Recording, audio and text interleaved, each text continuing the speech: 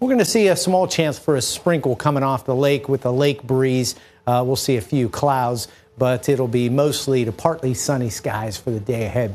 Getting the mower out today. Could be a little dewy out there early morning, but you can see temperatures jumping pretty quickly here with sun up by 10 a.m. already hitting 70, and we'll probably peak today around 80 around 4 o'clock. Small chance for that sprinkle off the lake today, but beautiful day nonetheless. Tonight, heading out to see the Scrappers take on State College Spikes.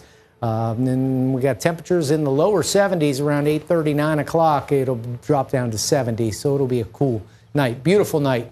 All right, futurecast, you're going to see the clouds come off the lake as we get into the afternoon. That's where we can get that sprinkle, and then we see that wither away, and we'll finish the day with mostly sunny skies. Tonight, we drop into the mid to upper 50s. Tomorrow, we'll get in the low 80s, and I'm expecting to see another beautiful day tomorrow, and we're going to have another one on Thursday before the rains come for the weekend.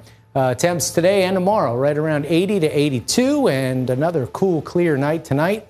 There you see showers develop Friday afternoon. We have a chance for a shower even Thursday overnight into daybreak, but likely for some showers and some isolated thunderstorms on Friday. And we'll be watching to see if those storms get a little bit feisty as we get into the afternoon. Saturday, cooler day, temperatures in the upper 70s and then mid 70s for Sunday.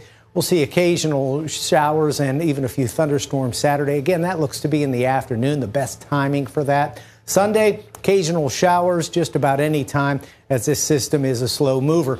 Could still see an isolated shower or a weak thunderstorm Monday and Tuesday. Temperatures in the mid to upper 70s.